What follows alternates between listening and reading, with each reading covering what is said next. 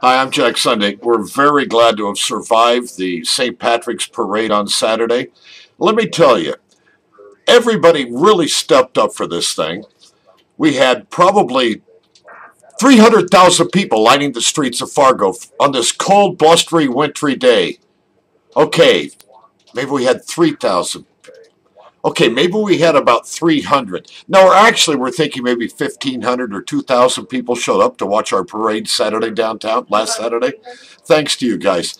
Thanks to the Dirty Hurlers, who are a band you must see. They do traditional and modern Irish type music. Those guys were outside on a windswept, cold stage. We had two heaters heating them, and one went out, and they kept playing. Dirty Hurlers, you're okay. And how about that Michael Pink riding on the back of his flatbed truck playing music in the cold? And how about Bonnie Haney's dancers out there doing their little Irish jigs? And how about all those little kids scrounging for candy?